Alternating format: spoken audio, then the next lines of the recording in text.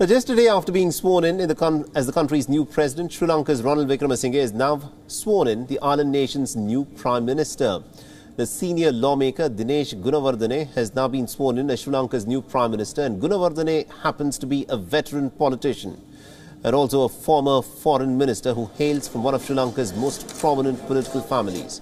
He was also President Wickremesinghe's classmate when they were back at school. Along with the Prime Minister, Wickremesinghe has also appointed the new cabinet for his government. And according to reports that have come in, the former Finance Minister Ali Sabri has been given the External Affairs Department. Interestingly, no member of the Rajapaksa clan has been given any ministry. Now, amidst these political development, authorities have also beefed up security outside Sri Lanka's presidential office, and this comes just hours after the security forces had cleared a major protest site, and it also made several arrests in Colombo. Fresh protests erupted early in the morning when the police are reported to have blocked the roads to limit travel. Dozens of union members also staged protests denouncing the latest crackdown by the Sri Lankan police.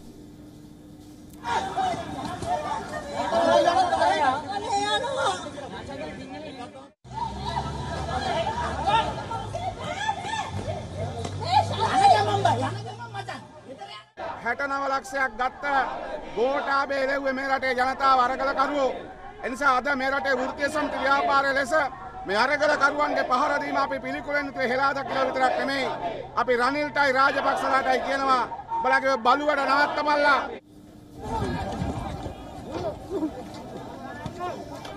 Now, this has come after hundreds of riot police wielding batons and shields raided the presidential secretariat and also a nearby protest camp at midnight, arresting at least about 8 people.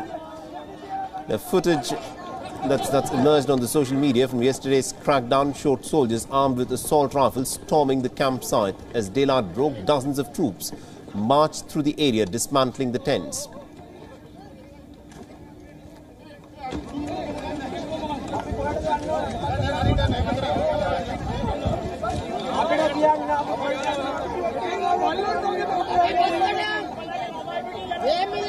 Dozens of protesters were injured, including some journalists who were reportedly beaten by the security forces. Last night we normally stay there. Government troops came, 2,000 troops came here and they blocked the all roads, put the barriers and destroyed our tent and our property. And they wanted to rescue the presidential secretary office and they beat us really badly.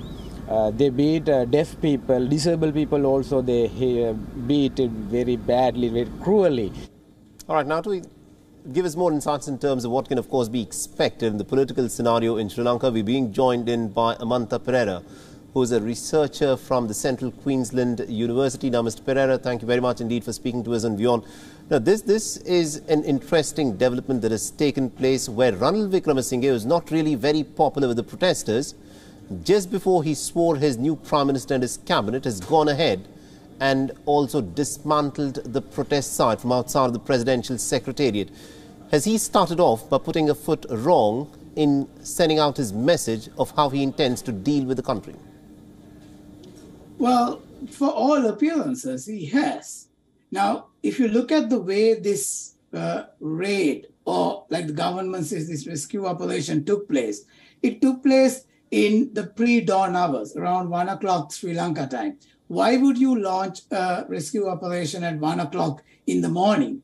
And also, we shouldn't forget the fact that the protesters had agreed to vacate that site during the afternoon of Friday, which is today. So if you have been given an assurance that the site was supposed to be vacated, why would you launch a raid to wrest control with armed forces in the middle of the night? Now, that's one. The other thing is, why would you prevent ordinary citizens from recording what was happening when that raid was taking place? So, by all appearances, this probably was not the best message to send out to the international community. Absolutely, and indeed to the people of Sri Lanka as well, because they are looking at every step that Ranil Wickremesinghe takes very closely now. Ranil Wickremesinghe has sworn in a new Prime Minister and a new cabinet. There is no member of the Rajapaksa clan who is now a part of the cabinet.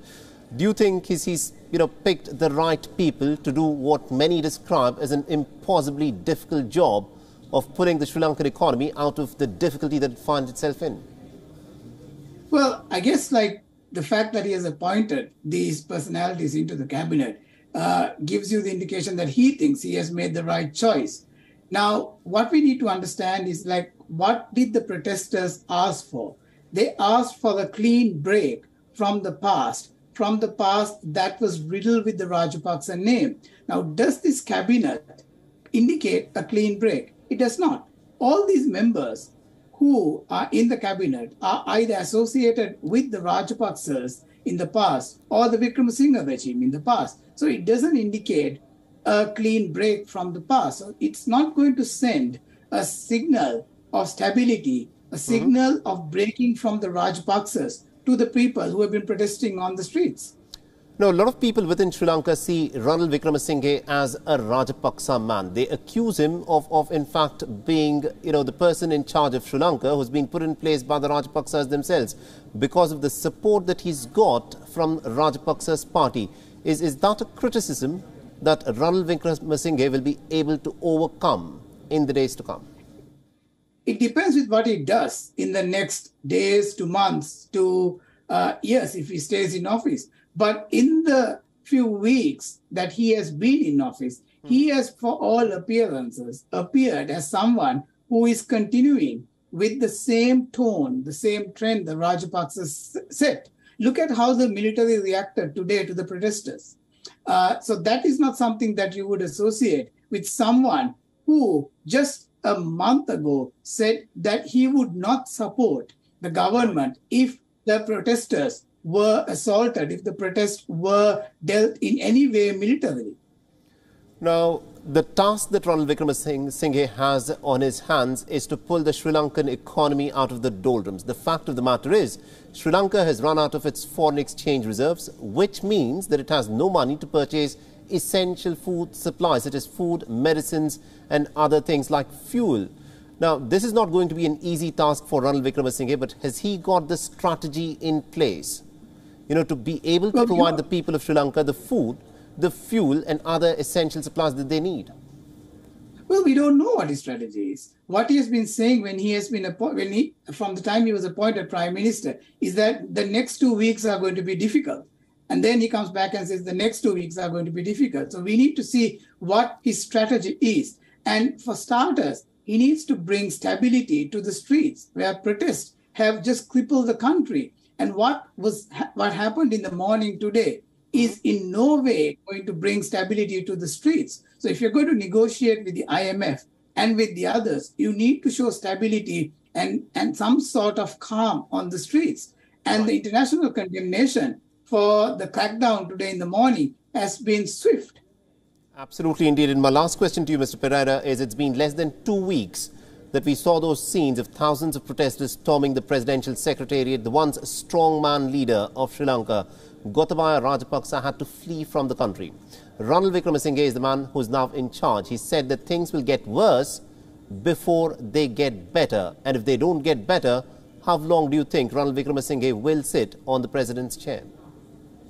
Well, I think his days would be numbers if he just is going to say that it's going to be worse before it gets better. He needs to change things, and he needs to change things fast. And first of all, he needs to calm the tension on the streets before he does anything. And he hasn't started off from the right foot. He needs to give a sense of assurance to the protesters on the streets to tell them that, look, we've had a clean break. We're going to work this through. Things are difficult, but if we work together, we can get through this. That's not the message that came through in the morning. Absolutely, indeed. That is not the message that came through in the morning. Thank you very much indeed, Mr. Pereira, for joining us and getting us all those insights. It will be very interesting to see as to how the protesters, of course, see these very first steps that have been taken by the Sri Lankan president.